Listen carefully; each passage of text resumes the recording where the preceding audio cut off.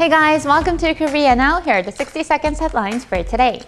South Korea has moved the Patriot missile unit to Central Seoul to better defend key facilities from potential threats of North Korea. The Air Force unit was thus relocated to a former military installation at Mount Pugak behind the presidential office. A group of mammal researchers conducted an autopsy on the dead body of a 12.6-meter-long fin whale at a port on Jeju Island. This is the first case in the country to examine a whale longer than 10 meters. Winter Flower, South Korean female singer Younha's collaboration with BTS's RM released on Monday, topped iTunes single charts in 43 countries. Younha has now become the first South Korean female soloist to top the US iTunes Top Song chart. Hyundai Motor Company partnered with Uber Technologies and unveiled its personal air vehicle concept at the CES Tech Expo in Las Vegas. South Korea has attracted a 5,000-strong incentive travel group from a Chinese health food company. The trip marked the largest one as a company's incentive travel since 2017.